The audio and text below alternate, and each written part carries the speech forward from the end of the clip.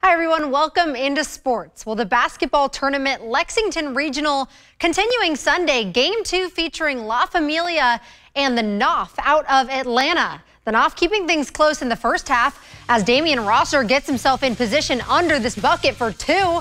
The second half was when La Familia started to create the gap. Eric Bledsoe outside the arc, he'll drain it. He had 16 points, 9 rebounds, and 5 assists. Andrew Harrison now driving through traffic for the lay-in. He had 11. La Familia shot 45% from the field and 30 from the three-point line. Harrison again drives and dishes to Nate Sestina for the 3. The 2020 graduate finished with 15 points. TBT's Elam ending meant Sunday's target score was 81 points. Winning bucket here across the court to Karam Canner, the honorary Wildcat, knocks it down for the dub. He led the team with 26 points and 9 rebounds. He helps them advance to Tuesday's regional final. Final score of this one, 81-64. Here's the team on turning things around after a close first half. We came at halftime and understood that we came out a little slow, a little sluggish. Weren't playing. I'm guilty of it for sure. Just not getting 50-50 balls, not getting offensive rebounds for us.